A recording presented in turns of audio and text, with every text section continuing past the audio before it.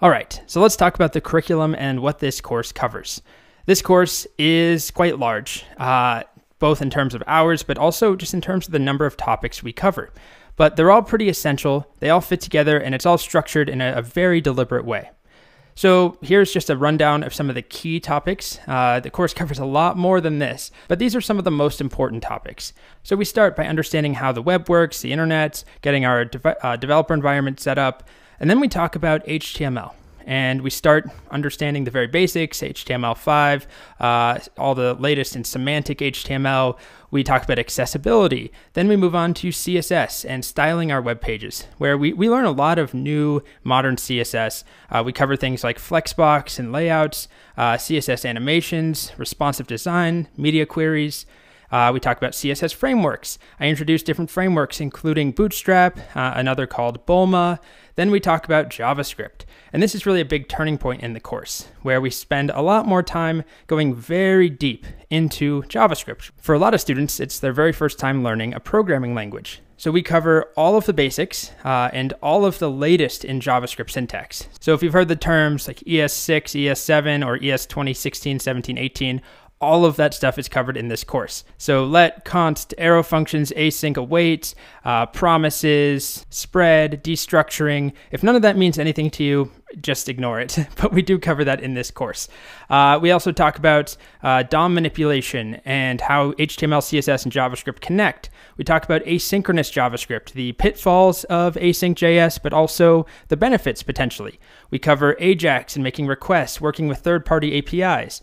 Then we start talking a bit about the backend. I introduce the terminal and different Unix commands. We talk about Node, a lot about Node and NPM. We work with a web framework called Express, and we start building servers and full web apps. We talk about templating and building RESTful APIs, routing, databases.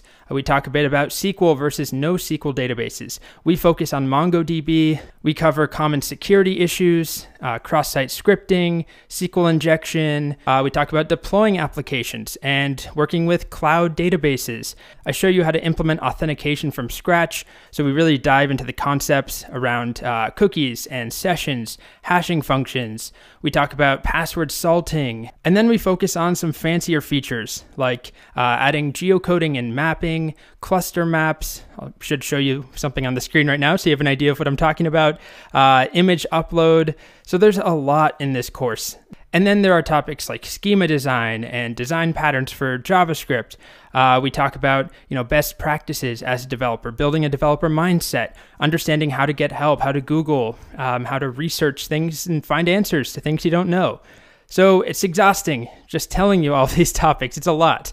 Now imagine having to record all of that. Oh, that was quite the undertaking. So maybe you're feeling overwhelmed by the volume of topics and maybe none of them make sense. Maybe you're very excited to get started.